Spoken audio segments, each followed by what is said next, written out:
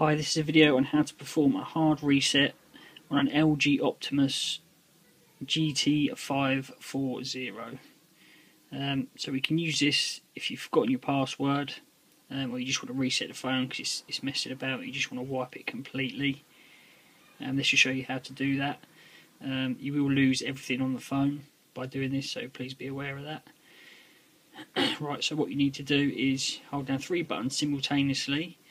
They are the volume up button, the home button right in the middle down here, and the camera magnify button, which will be the second one up from the bottom. So you want to hold down all 3 of these buttons at the same time till you see a little message appear on the screen. So I'm just going to do that now.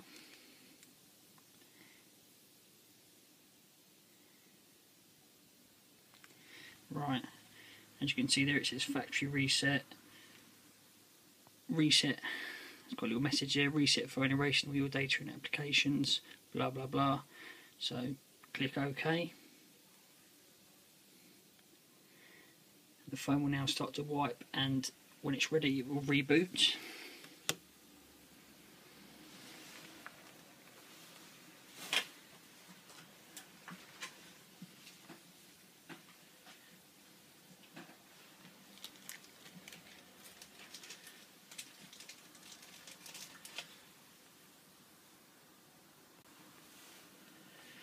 Right, so as you can see, the phone is now rebooted, and as you can see, it's back to its factory settings.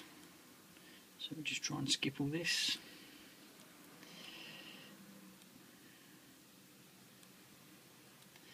So there we go, you can now start using the phone again.